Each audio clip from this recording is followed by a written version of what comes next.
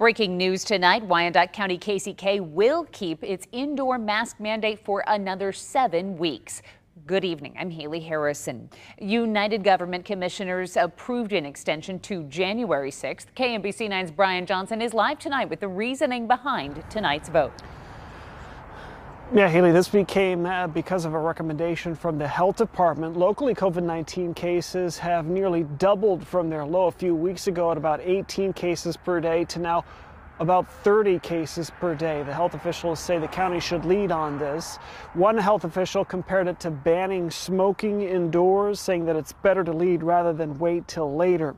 Now, right now, less than half of the population in Wyandotte County is fully vaccinated. Furthermore, health officials say they anticipate many parents who are not vaccinated will not have their children be vaccinated. They say children vaccinations could take about a year.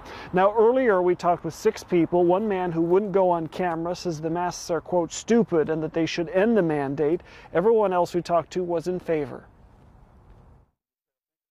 Anything can protect us or everybody is great. Be safe, and then it'll be safer for people.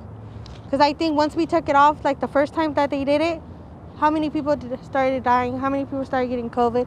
If it helps, then yeah, they should extend it. And it slows down the spreading of COVID, then I say yeah, do it. Now, council members Melissa Bynum, Tom Burrows, and Brian McKiernan, all 3 of them voted not to extend the mask mandate. Live in Kansas City, Kansas, Brian Johnson, KMBC 9 News. All right, Brian. Well, Kansas City, Kansas public schools will continue to require masks. Turner Public Schools in Wyandotte County require masks through December 17th. After winter break, the district will strongly recommend masks, but will not require them. Now, doctors at Children's Mercy say they have noticed COVID cases are increasing as many schools and cities are reconsidering their mask mandates.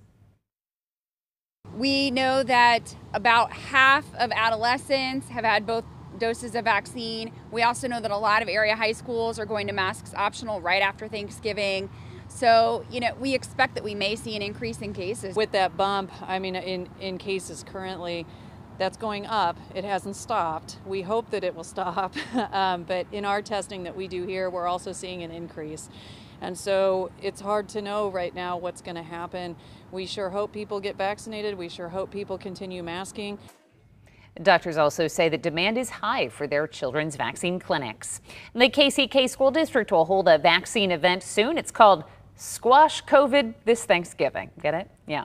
Well, it's happening Monday from 4 to 7 at Carl B. Bruce Middle School off North 18th. Everyone who gets a vaccine is also going to get a free turkey and a voucher for an on-site food truck. Lots of food here. People getting their first dose are also going to get a $50 gift card or an NFL hoodie. Lots going on here.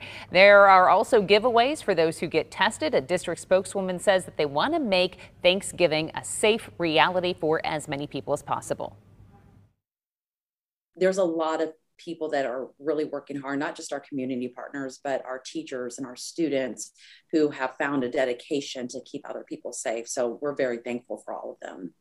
Monday's event is a partnership between Patrick Mahomes Foundation and the Wyandotte County Health Department. It's the district's 5th vaccination event, and they hope that it puts them at more than 1,000 vaccinations given out. And the CDC's vaccine advisors are going to meet tomorrow to consider recommending booster shots for all adults. The FDA is also considering the move. Some states like Kansas have already allowed adults to get boosters.